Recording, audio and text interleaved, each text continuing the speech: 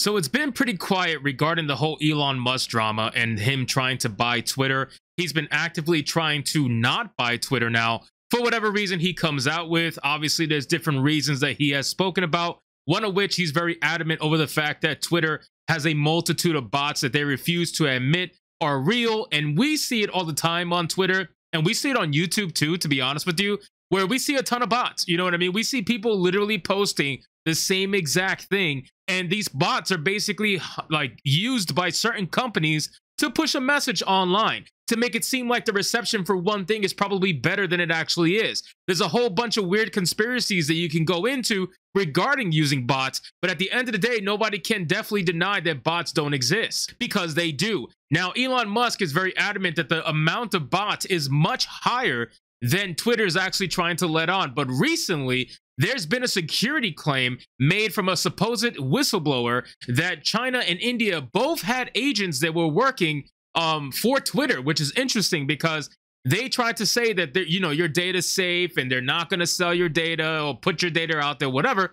But then they have other countries that literally have access to your data by using Twitter. So it's very interesting. So we're going to get into the article, guys. But of course, before we do, if you're new here, consider hitting that subscribe button. I would greatly appreciate it. Don't forget to like the video, comment, let me know what you think of today's story, and let's get into the video, guys.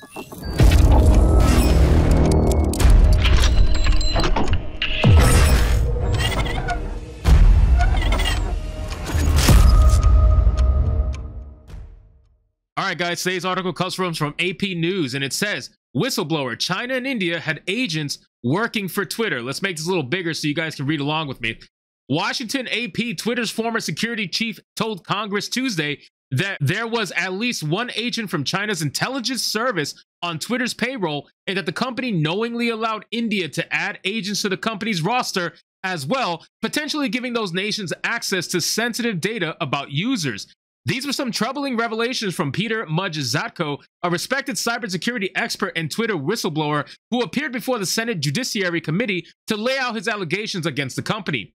Zatko told lawmakers that social media platform is plagued by weak cyber defenses that made it vulnerable to exploitation by teenagers, thieves, and spies, and put the privacy of its users at risk. I'm here today because Twitter leadership is misleading the public, lawmakers, regulators, and even its own board of directors, Zatko said as he began his sworn testimony. Now, what are the chances of this being true? I would say it's probably very, very high. Listen, Twitter is trying to protect its image no matter what. We know that, okay?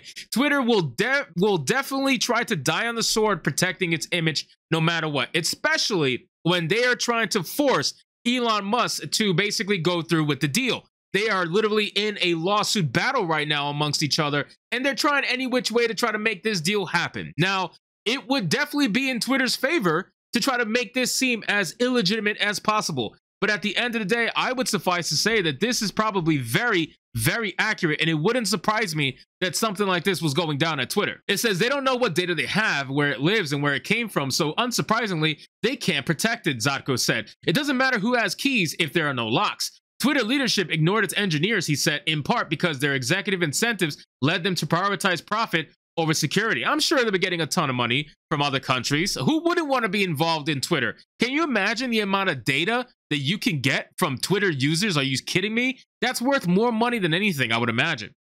In a statement, Twitter said its hiring process is independent of any foreign influence, and access to data is managed through a host of measures, including background checks, access controls, and monitoring and detection systems and processes. One issue that didn't come up in the hearing was the question of whether Twitter is accurately counting its active users, an important metric for its advertisers. Tesla CEO Elon Musk, who is trying to get out of the $44 billion deal to buy Twitter, has argued without evidence that many of Twitter's roughly 238 million daily users are fake or malicious accounts, aka spam bots. Now, I wouldn't say there's no evidence, okay? I wouldn't say there's no evidence. I know AP is a left-leaning platform, and I know they suck on Twitter's titties. I get it.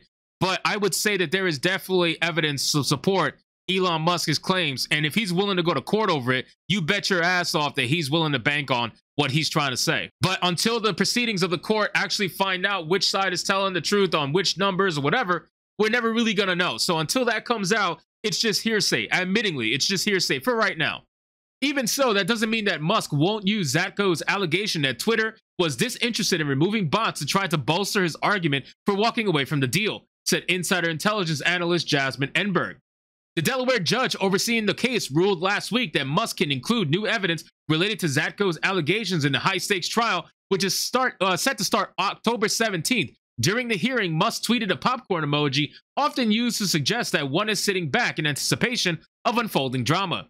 Separately on Tuesday, Twitter shareholders voted overwhelmingly to approve the deal. According to multiple media reports, shareholders have been voting remotely on the issue for weeks. The vote was largely a formality, particularly given Musk's efforts to nullify the deal, although it does clear a legal hurdle to closing the sale. Now, I wouldn't be surprised if the shareholders are so desperately wanting this deal to go through, because listen, Elon Musk is going to buy Twitter at a premium. This is what's going to happen.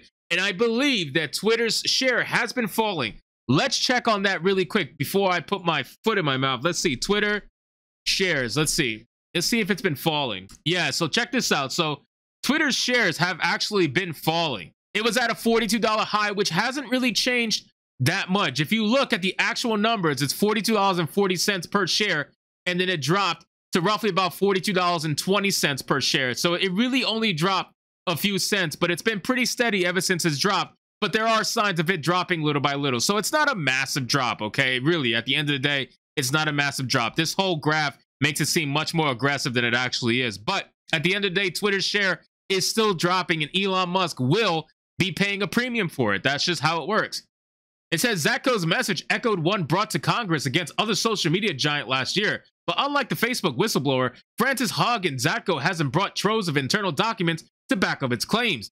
Zatko was the head of security for the influential platform until he was fired earlier this year. He filed a whistleblower complaint in July with Congress, the Justice Department, the Federal Trade Commission, and the Securities and Exchange Commission. Among his most serious accusations is that Twitter violated the terms of a 2011 FTC settlement by falsely claiming that it had put stronger measures in place to protect the security and privacy of its users.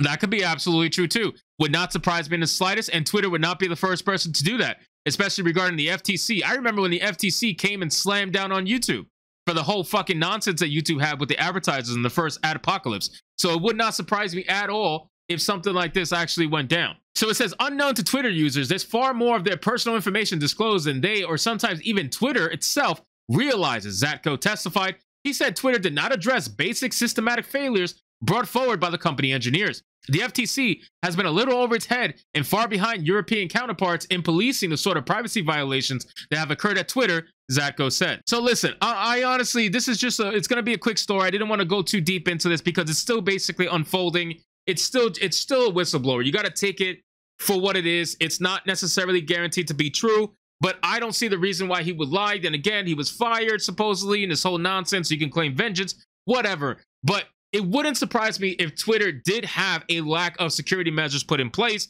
This is something that has been argued for multiple social media platforms. It's not just Twitter. It's like TikTok and everything was a big one too, I remember. So it wouldn't surprise me that something like this would actually be true. Now, what he's saying about the FTC, that's something that we're going to have to see with time coming up. So anyway, guys, thank you so much for watching this video. I hope you did enjoy, and if you did, consider leaving me a subscribe. I would greatly appreciate it. Don't forget to like the video, comment, let me know what you thought of today's story, and I'll see you guys on the next one. Hypnotic out.